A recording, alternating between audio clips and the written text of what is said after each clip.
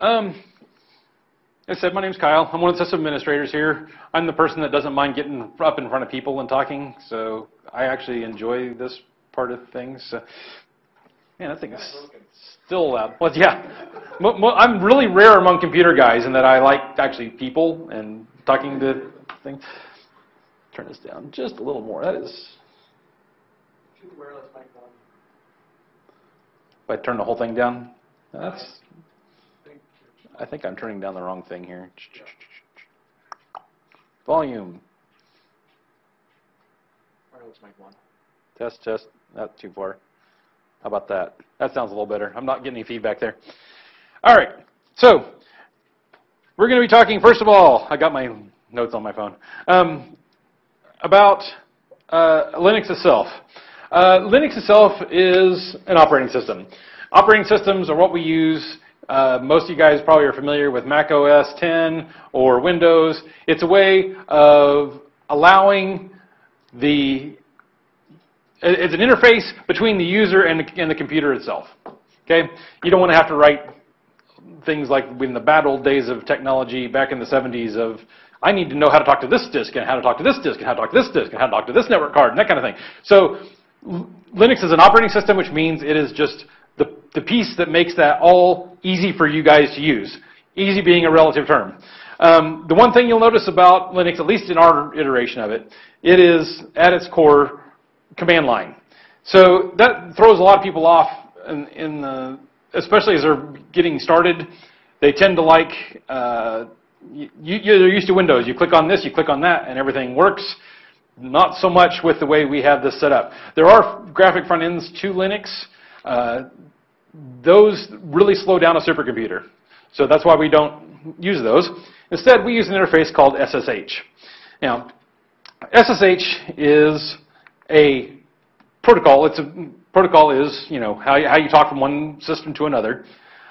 But there are several different implementations of that. And probably the most common ones you're going to see here are ones that I have just now installed on this machine. So I'm going to pull up my downloads folder here. Anybody here used PuTTY before? Okay, so that means you guys are probably going to be bored, just so you know, because like I said, this is going to be pretty basic. PuTTY is probably the most common interface that we have from Windows. OS 10 has it built in by default. You just use the SSH command. But I'm going to just pull this up here and show you what we have here for PuTTY. So when you first pull up PuTTY, it's asking where you're wanting to connect to, and that's all you're really going to need to start off with. So the name we're going to use here is headnode.beocat.ksu.edu. And I say open. The very first time you run this, you're going to get this. This is the only time you'll ever get is the first time you do this, unless something goes horribly wrong. So say yes, go ahead and do that. I'm talking to who I know I'm talking to. And log in as, here I'm going to put in my username. This is my EID.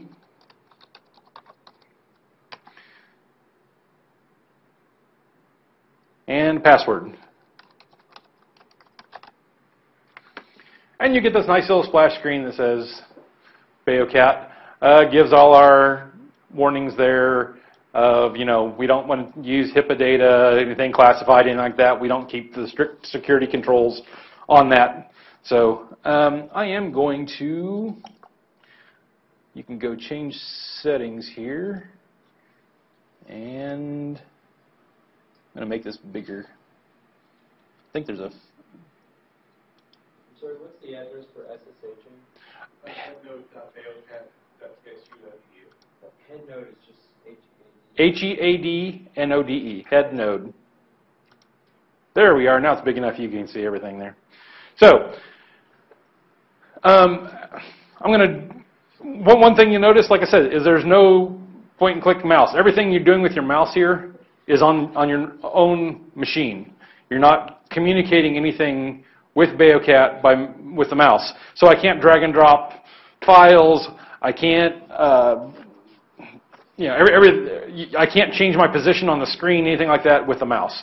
That's all done with keyboards. So you're going to have to get used to doing lots of stuff with keyboards. And I could spend like a semester up here talking about how to use Linux. So we're going to go over the real basics. First of all is seeing what files we have here. Creating and navigating directories is what I put on my thing here. Good.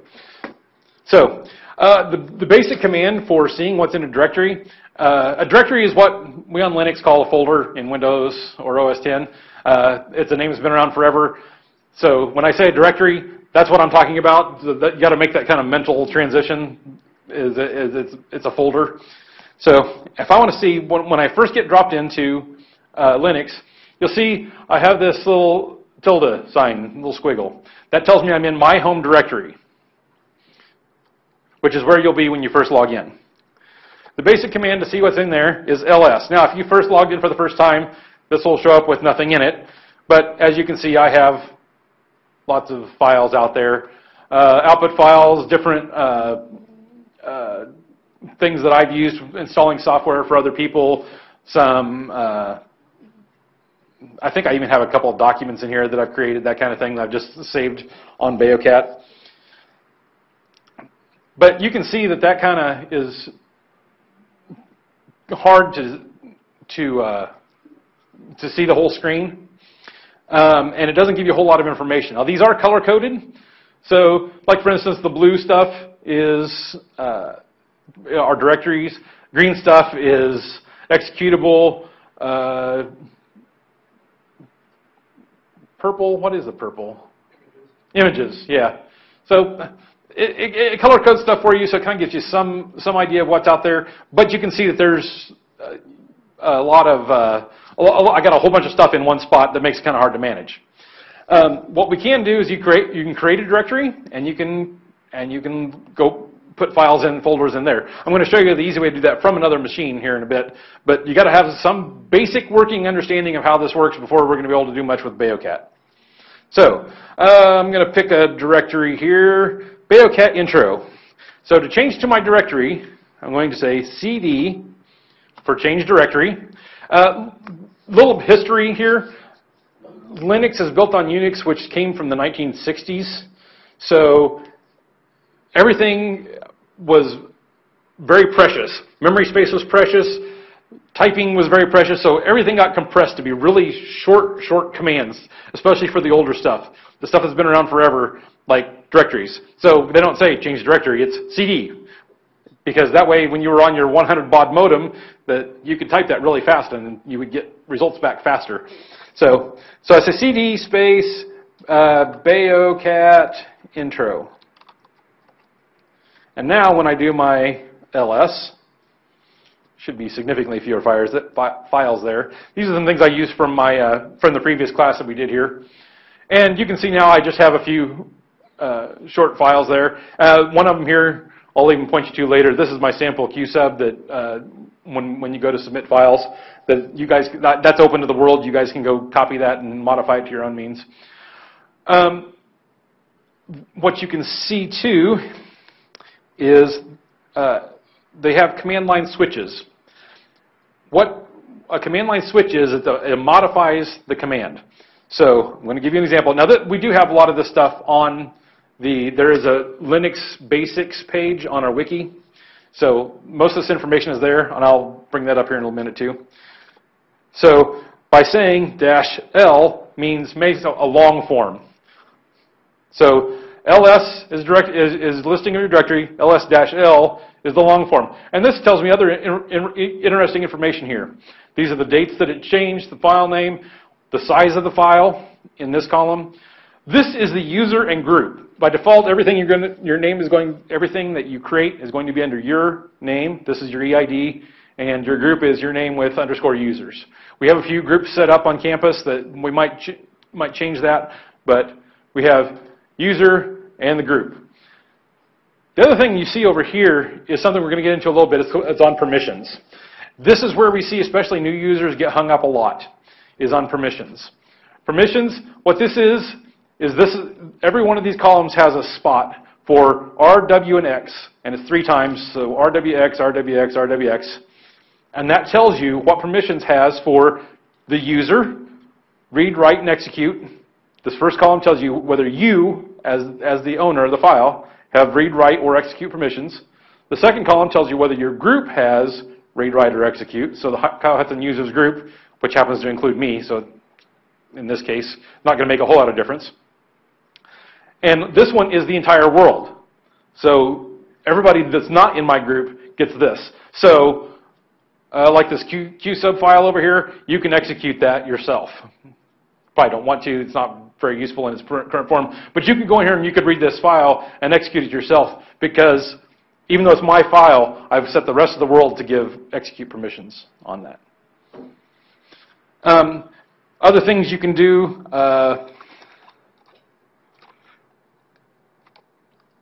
I'm going to sort. Sort by capital L, capital S. Sort it by size. Sometimes you want to see the biggest file. Sometimes you want to see the smallest file. LT sorts by date. So that now it has the newest at the bottom and the oldest at the newest at the top, oldest at the bottom. I can reverse the order. LRT. I use this one all the time because I usually want to see the last few files that I've edited. And that would show me that the last thing I had in this folder was September 2014. So to change directories, again, back out of here, you always have the option of going back to your home directory by just doing CD, change directory, and enter without anything behind it. That'll get you back to your home directory, back to where your own home where you very first get started. If you need to go to somebody else's stuff, I'm going to, Adam, do you have a directory that's open to the world? Okay. Going to somebody else's stuff, that same tilde that we see over here, I like, most people call it a squiggle. The tilde is the official name for it. You can say this with the other person's name, so tilde, his directory is Moses. So that'll change to his directory. And now I'm looking at his stuff. And this will show what I can see out of his stuff. And like I say, he has a folder there called temp, so change directory to temp from here. That'll go down. So now I'm in his directory, Moses/temp. And again, to get back to my own, CD, enter. And now I'm back to my own home directory again.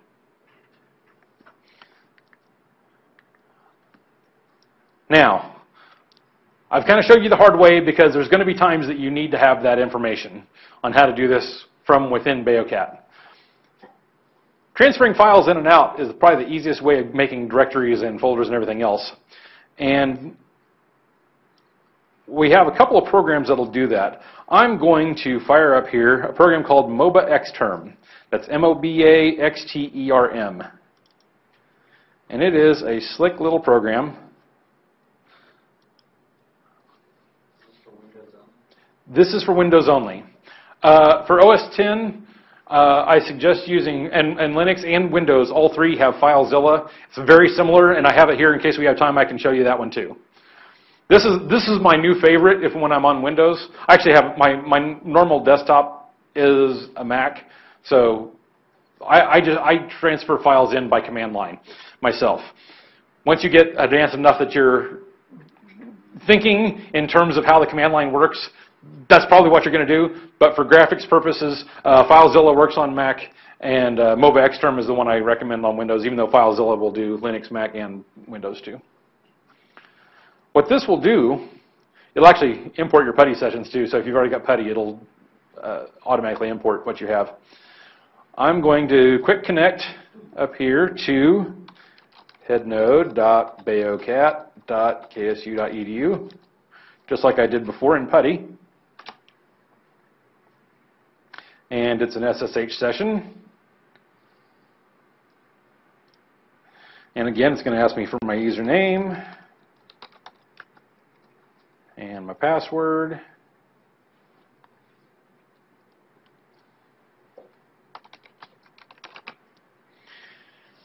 It asks me if I want to save my password. And then it'll ask me for another thing. It says for SSH browser password. This is for transferring files in and out. You put the same password in again. And again, if you have it saved, I'm not going to do this on this machine because this isn't my machine and I don't want them saving my password. But if you do this on your own machine where you're familiar, where you're comfortable with this, you can have it save your password and then you have to do all this part every time. Put my password in there again. And no, I don't want to save it. And now you can see it's exactly the same as we had with PuTTY as far as how this looks. What you see over here to the side, though, is you see the effective, everything I had there from my LS, all these files and folders that I have over here. So what that lets me do, then, is I can drag and drop, I can download files. I can take this file. That's kind of a big one. Let's take a smaller one. There, that one. I right-click and say download, and that'll just move it to my own machine. You can also do really cool things, like if you have a, let me quit this presentation here. I have here my downloads folder that I just, on my Windows machine. So this is my Windows machine. This is MOBA Xterm. I can take like this PuTTY file and just drop it, drag and drop it over there. And it'll let me do that. And I can even take entire folders and drop it over. It'll create the whole folder structure and everything on the other side. That is probably the easiest way of getting files in and out. So let's pick something here. Let's see if they have any. Like I said, it's not even my computer, so I'm going to play with something. Here, I'm just going to create a folder here. New. This is on my Windows desktop here. Folder called Kyle's Stuff. And I'm going to take the files that I downloaded here today. I'm going to copy them into Kyle's Stuff.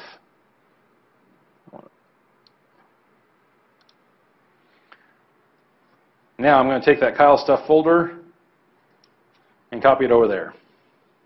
Shouldn't take too very long.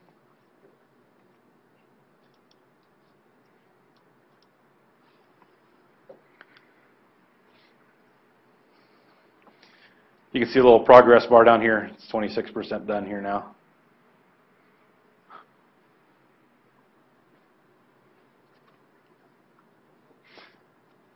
While it's doing that, though, I can show you that I can say cd space Kyle's Stuff. And we can see the folders that are there now on the other side. And how can you code the same stuff? Is difficult? What's that? It's difficult to import the files using the code, the command line? How to import the files themselves. These will be usually, now, like executable files won't run on Linux from Windows. Is that what you're asking? No. If you want to import a file, how do you do Import what kind of file? I guess I don't know, like any file, but using the command line? How do you move a file from Windows to Beocat using the command line? Oh, using the command line? It's really difficult or it's very... I don't have a SSH client that'll do that downloaded here. Yeah, I do. I can get it though real quick. Just a second here. I don't have anything that uses. Tell you what I'll do. I can go back to my own desktop here. Just a second here. Go back to MOBA Xterm. This is my desktop. Cancel, I'm not transferring files. Okay, this is actually from my Mac. So this is the command line that I have from the Mac. And I can do SCP space, I just saw, dang it, a file there called synergy.conf. So SYN synergy.conf. And I'm going to copy it to Beocat. So this is how I do it. I say headnode.beocat.ksu.edu : and the colon says that means it's a foreign file system. So I'm going to copy it over there. Yes, go ahead and connect. And it copies. I already had the password saved on my desktops. That's why it didn't ask me for the password there. Normally it asks for the password, and they'll just copy files over.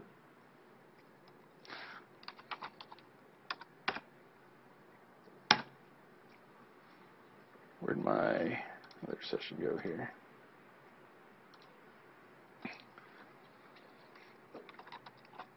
Thing appears to have gotten stuck at that 26%. That's unusual. And right now I'm going to go back and I'm going to remove. To remove a command, it's RM. Again, they try to be very compact on space, so RM is to remove a file.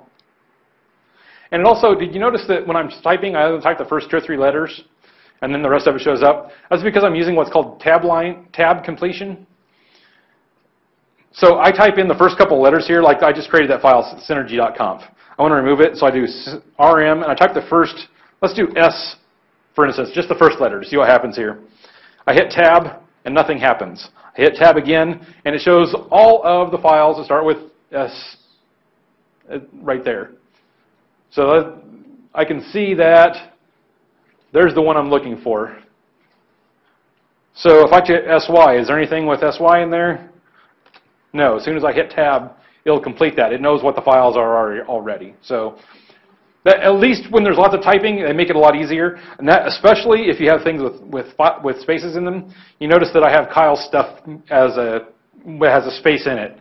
Generally, you don't like files with spaces in them because they're hard to get to on a command line. Because if you look at how a space means something, you know, going from, I'm listing 2 different files. If I just said Kyle's stuff, it'd think a directory called files and a directory called stuff, and that's not what we want. So I'm going to cd Kyle's stuff, and you'll see that it says, oh, I need to put a little backslash below the tick mark. I need to put a backslash before the space. So that command line completion is really good for that kind of thing.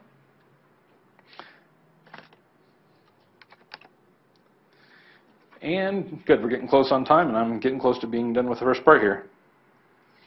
Ownership and permissions.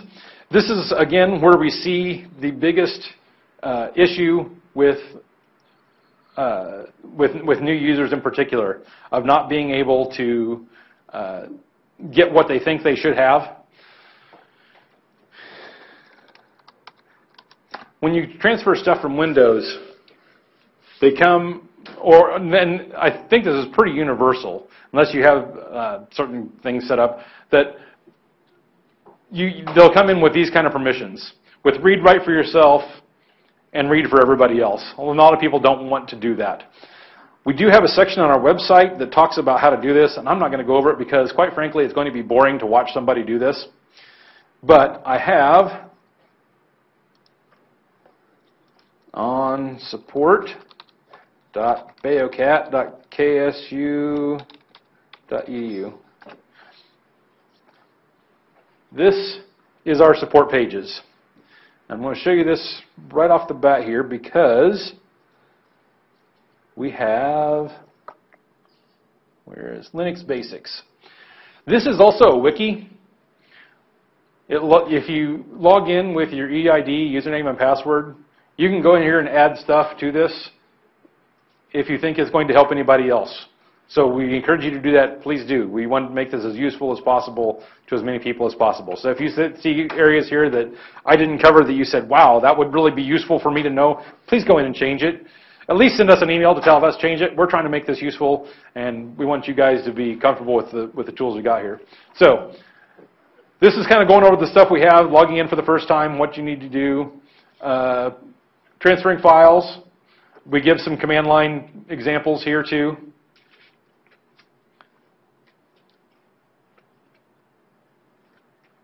And basic Linux commands, as well as ownership and permissions. A quick cheat sheet of some of the most common things you'll need to use on the Linux side of things.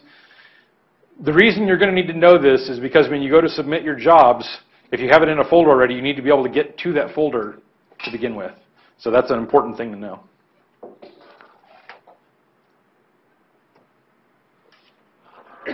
And how to edit text files.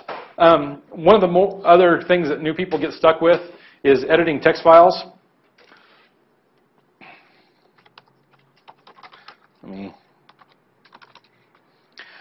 There are a couple of, for brand new people, we suggest using Nano. So I'm going to put in, Nano is a program that's just a plain text editor. So Nano, I have whatever I'm working on last. This is just me. I use a file called temp.txt if I'm not going to be using it for anything. So this is something looks like I did a directory listing for something for some reason. Who knows? So from this, it's basically like using Notepad on Windows. Yes. I already did that once. Let me make it bigger yet. Oh, I didn't do it here. Increase font size. Control mouse wheel up. Check it out. I can make it lots bigger. Okay. But again, unlike Windows, remember this is not mouse. If I copy this and hit the backspace key, nothing's going to happen because the mouse has nothing to do with what you're seeing on the other side. So, yep, we have the cursor up here that's on the first line here, and I can use that to backspace over files and create blah. Create more text in here, changing what's there. When I go to quit, these down here, the little caret means control. So if I want to quit this, I control X, and it'll say, do you want to save it? Yes. File name, by default, is going to keep the same name, or you can change it at this point. And now I've edited that file. I encourage you, if you're going to be using Linux more than just casually, to learn VI. VI has a learning curve that approximates a wall. It is very, very difficult to first get started. Once you first get started, once you get your first half hour in, it's good. That first half hour is a pain in the rear, it's a headache. But it'll also let you do really slick things like I want to delete these next 2 lines and paste them at the end, things like that, all with command line. Stuff that you would normally do, like say with a mouse and copy and paste and those kinds of things, and lots of other things besides. I can replace every instance of the 2015 with 2017, through the whole file, doing quick searches, replaces, things like that. So it's very powerful for text editor. If you're doing all your editing on Windows and transferring in and out, you don't need to do that. But if you're going to spend any time on the Linux command line doing file editing, highly suggest you learn VI. There are tutorials out there that are quite comprehensive on this, but I will forewarn you that the first time you get in it, you're going to say, okay, this is great, I'm in here now, how do I do anything and how do I get out? Because it's a pain in the rear. So make sure you have a tutorial already pulled up before you ever start it.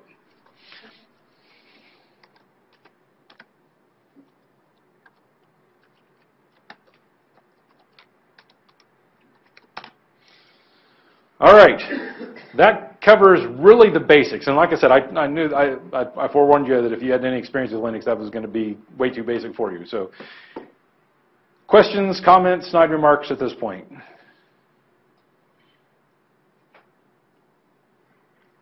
Is everybody awake still? Okay. Huh? Half of them died of boredom, probably. Mm-hmm. What would you recommend as a source for information so we can use your site to check some basic Linux commands? Oh yeah, support. Yeah, what else? Support.beocat.ksu.edu. That will get you to our support wiki, and we link to some other external documents from there.